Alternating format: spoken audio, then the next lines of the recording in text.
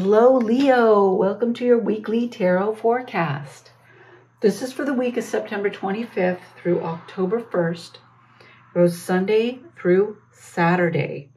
I'm going to pull an oracle to get the underlying energy for the week, and then I'm going to pull tarot for each day to get the energy for the day.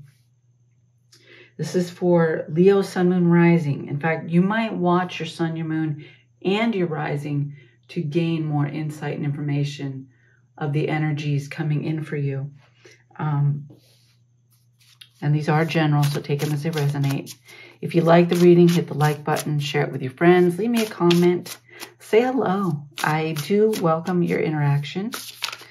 And of course, you can hit that subscribe button or that notification bell. We're going to see what the underlying energy is, please, Spirit, for Leo for September 25th through October 1st. What is the underlying energy? What is the theme for the week? Activation, Spirit Guardian of Spring. Activation. All right, let me look that up. I've been reading her little write-ups that she has in the book. They're just short little write-ups. The Spirit Guardian of Spring says, "Get ready, big changes are ahead. Things that have been incubating are now coming to life. A profound transformation is ahead. Take risks. Keep going. Prepare for this time of upheaval, fluctuation, and renewal. And the end result will be glorious." Oh, I like that. Things coming to fruition. All right. Let's take from the tarot. Let's see what Sunday has, please, for Leo. What do we have for Sunday? What energy is coming in on Sunday for Leo, please, Spirit? All right, Sunday. We have the Five of Wands on Sunday. Okay. Could be some challenges there, some conflict.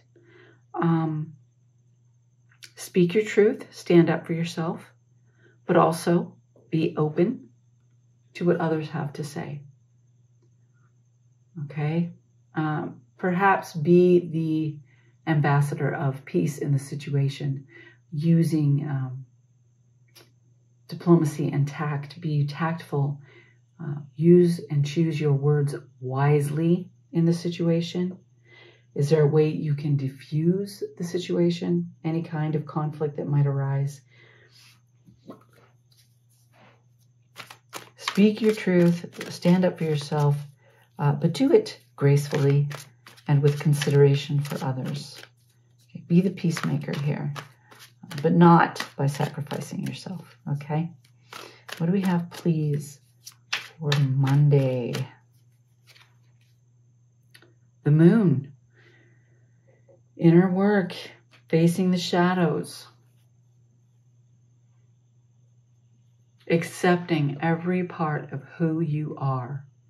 Embrace every aspect of yourself. Bring it out into light. Own it, acknowledge it, and embrace it.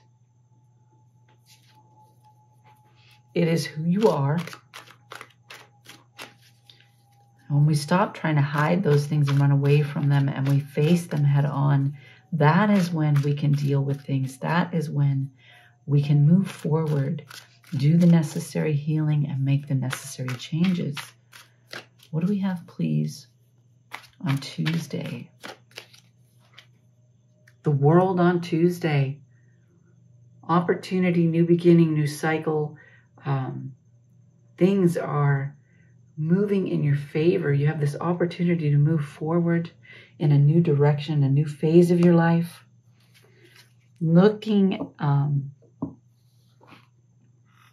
Being looked down upon with favor from Creator and Universe. The possibilities here are limitless. There's great potential in this new cycle. What do we have for Wednesday, please? The Nine of Wands on Wednesday. You have been passionate, following your desires, your passions, putting in the labor, perhaps to the point of exhaustion. Maybe it's time to allow someone else to carry part of the burden. Just part of it. You're not going to give up. You want to keep going because you're almost there. All right. You may be tired, but keep in mind that you are almost there. Whatever this is, you're almost there. On Thursday, we have the Wheel of Fortune. Wow. Yeah. Allow that flow. Keep going, following your destiny, following the path the universe has laid out for you. Those possibilities, those opportunities presenting themselves to begin something new, a new phase, a new cycle, a new endeavor, a new chapter of your life, stepping into this new opportunity to create something. Let me see.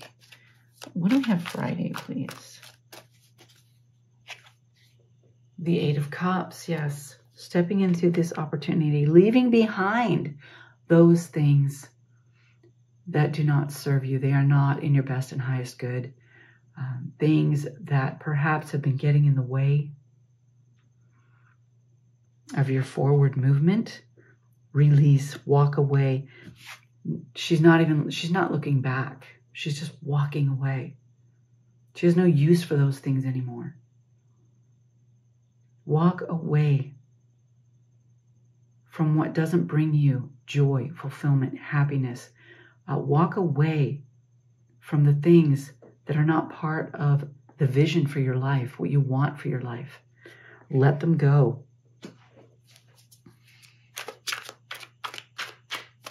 Without looking back. Don't look back. You're moving forward here in this new opportunity. Don't look back and dwell on the past. Keep moving forward. Saturday, the Seven of Cups.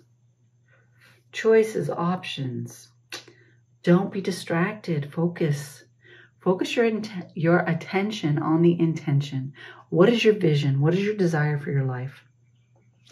Focus your attention. I'm getting tongue-tied. Your attention on that. All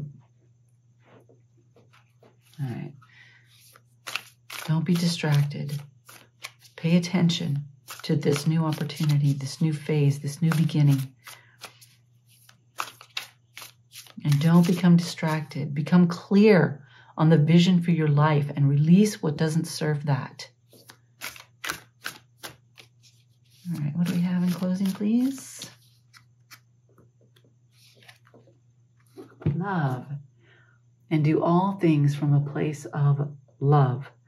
And I also want to say love and accept yourself unconditionally. Accept who you are.